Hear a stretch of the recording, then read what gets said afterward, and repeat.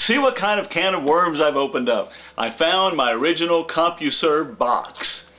Holy mackerel. And with that, sorry, it's a really bright day out. I found the letter, the original sign-up letter dated July 18, 1992. Initially, the guy that taught me computers was Hal Sutton. He was our chief engineer at the radio station. And my first computer was an old IBM that an office was trying to get rid of. I think I bought it for like $300, monitor included, and it had two 5 1/4 floppy drives that went in it. That was its memory. When I was on the radio, I bought this little Zenith Sport, they called it.